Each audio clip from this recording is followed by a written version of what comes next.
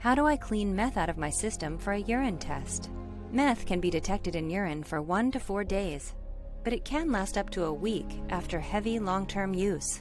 Depending on the amount of time you have until the test, you can remove the drugs from your system with a minimum duration of 72 hours, which includes drinking plenty of water and juices, as well as eating and sleeping. It's time to get treatment or visit your doctor if you're worried about having too much meth in your system or testing positive for the substance. If you use meth frequently, you should detox under the supervision of a medical professional who can safely lead you through the withdrawal and treatment process. Recovery from addiction is always possible. Contact us and we will connect you with one of our addiction specialists to help you start your recovery journey. Give us a call now. Does someone you love suffer from drug addiction?